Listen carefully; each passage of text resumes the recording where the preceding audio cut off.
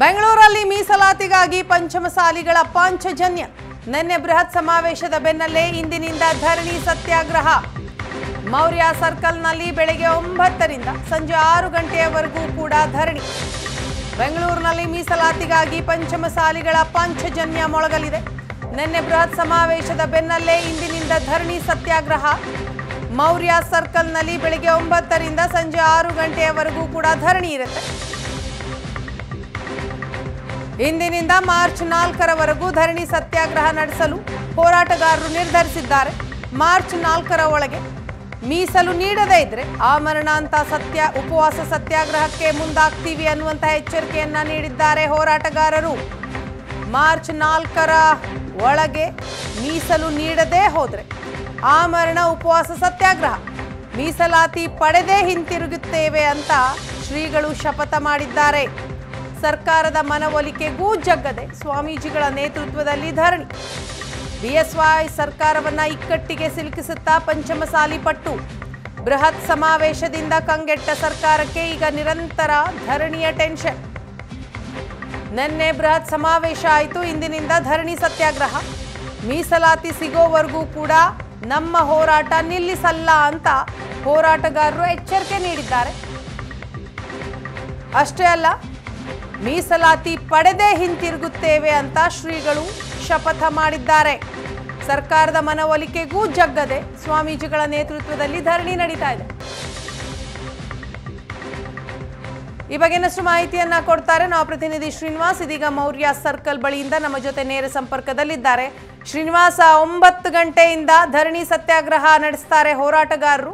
So ಅವಕಾಶ ಇದೆಯಾ? ನಿನ್ನೆ ಅವಕಾಶ ಕೊಡ್ಲಿಲ್ಲ, ಇವತ್ತೇನ್ ಬೆಳವಣಿಗೆಗಳಾಗ್ತಾ ಇದೆ?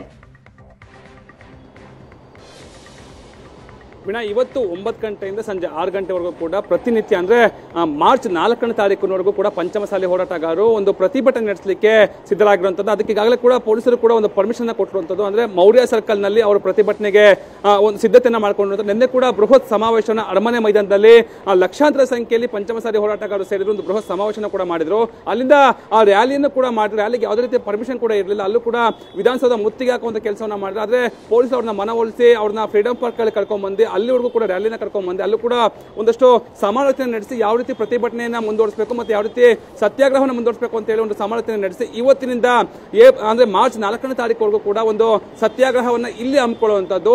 ಮಾರ್ಚ್ 4ನೇ ತಾರೀಕನ್ನ ಡೆಡ್ಲೈನ್ ಆಗಿ ಇಟ್ಕೊಂಡು ಸರ್ಕಾರಕ್ಕೆ ಒಂದು ಗಡುವನ್ನು ಕೊಟ್ಟಿರುವಂಥದ್ದು. ಆ ದಿನದ ಒಳಗಡೆ ಏನಾದ್ರು ಪಂಚಮಸಾಲಿಗಳಿಗೆ ಮೀಸಲಾತಿಯನ್ನ ಕೊಡದೆ ಹೋದ್ರೆ ಆಮರಣ ಅಂತ ಉಪವಾಸನ ಮಾಡ್ತೀವಿ. ಅಂದ್ರೆ ಮಾರ್ಚ್ 5ನೇ ತಾರೀಕಿಂದ ಉಪವಾಸನ ಮಾಡೋದಕ್ಕೆ ಏನು ಪಂಚಮಸಾಲಿಗಳಾದಂತ ಏನು ಶ್ರೀಗಳಾದಂತ ಜಯಮೃತ್ಯುಂಜಯ ಸ್ವಾಮಿಗಳ ಕರೆಯನ್ನು ಕೊಟ್ಟಿರುವಂಥದ್ದು. ಅದ್ರ ಜೊತೆಗೆ ಒಂದು ರೀತಿ ಮಾರ್ಚ್ 8ನೇ ತಾರೀಕಿನ ಬಜೆಟ್ ಏನಿದೆ ಆ ಬಜೆಟ್ ಅನ್ನ ಒಂದು ರೀತಿ ಟಾರ್ಗೆಟ್ ಮಾಡಿಕೊಂಡು ಒಂದು ಪ್ರತಿಭಟನೆಗೆ ಸಿದ್ಧತೆಯನ್ನು ಮಾಡ್ಕೊಂಡಿರುವಂಥದ್ದು. ಸದ್ಯ ಇವತ್ತು 9 ಗಂಟೆಯಿಂದ ಯಾವ ರೀತಿ ತಿರುವನ್ನ ಪಡ್ಕೊಳ್ಳುತ್ತೆ ಮತ್ತೆ ನಿನ್ನೆಗಾಗಲೇ ಕೂಡ ಲಕ್ಷಾಂತರ ಸಂಖ್ಯೆಯಲ್ಲಿ ಒಂದು ಪಂಚಮಸಾಲಿ ಹೋರಾಟಗಾರರು ಬಂದಿದ್ರು. ಮತ್ತೆ ಬೆಂಗಳೂರಿನಲ್ಲಿ ಒಂದು ಬೃಹತ್ ಸಮಾವೇಶನ ಮಾಡಿದ್ರು.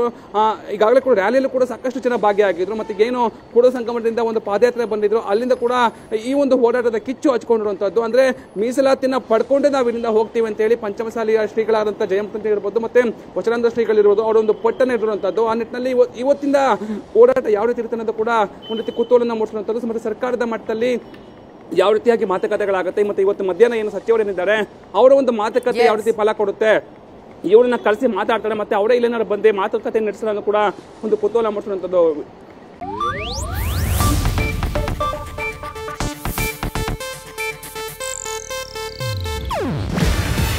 ಇದು ಏಷ್ಯಾನೆಟ್ ನ್ಯೂಸ್ ನೆಟ್ವರ್ಕ್ ಪ್ರಸ್ತುತಿ.